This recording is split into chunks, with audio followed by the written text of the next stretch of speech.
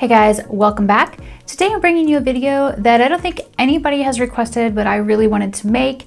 This is my Living Dead Girl lipstick video. Basically, I love the color gray. I love gray eyeshadow. I love gray lipstick. I love gray tones. So I wanted to make a video all about those sort of gray lip colors.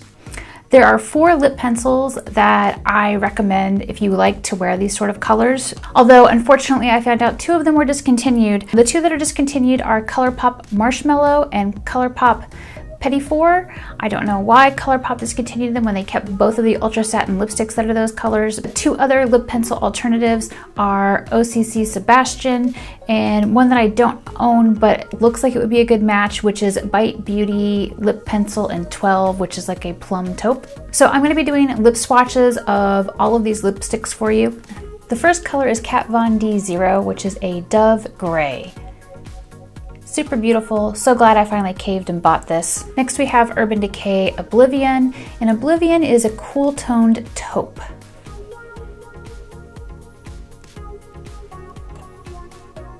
Then we have Fairy Girl Luna. This is a cool gray. This is Pop Marshmallow. It's a gray lavender. I love this color. This is Lunatic Cosmetic Labs Bruja. This is probably the color that started my Living Dead Girl lip obsession. It's a pinky taupe, like a pinky mauve taupe. This is Bite Beauty Thistle. It's a mauve infused taupe, however you want to say it.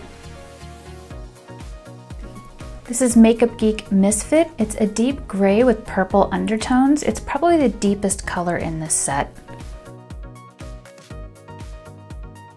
OCC Sebastian, metallic cool taupe with silver pearl.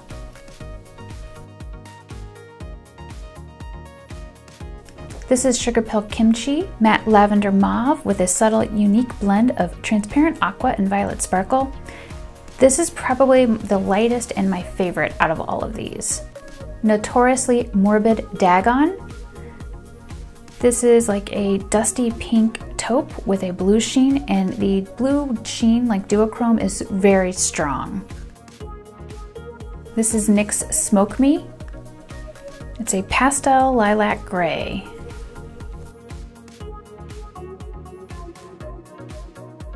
This is Bite Beauty Gelato.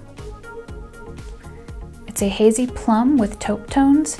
I rarely wear this on the lips. I almost exclusively use it on my cheeks. Now, as I mentioned, I really love these colors, and the reason I love it is just because I really enjoy the whole Living Dead Girl look. I really like the pale gray lips with like deep, intense eyes. Especially if, like, you know, you have your graphic eyes going on like I do right now. So my favorite long wearing one out of all of these is the Sugar Pill Kimchi, because it does wear for a very long time and it's very, very comfortable to wear. It's a great liquid lipstick formula. I just got Kat Von D 0, but I'm quite fond of it. I feel like this lipstick formula is different from the other lipstick formulas I own from Kat Von D, so I really like the color and I like how it feels on my lips. Urban Decay's Oblivion is pretty much like a My Lips But Better type version of this color, and I consider it like an easy go-to nudish lip. Makeup Geek Misfit is really nice when I want a deeper, more intense version of this lip. So anyway, what do you think of the whole Living Dead Girl lipstick? Please be sure to let me know in the comments below. If you found this video helpful or informative, please give it a thumbs up and share. Thanks so much for watching.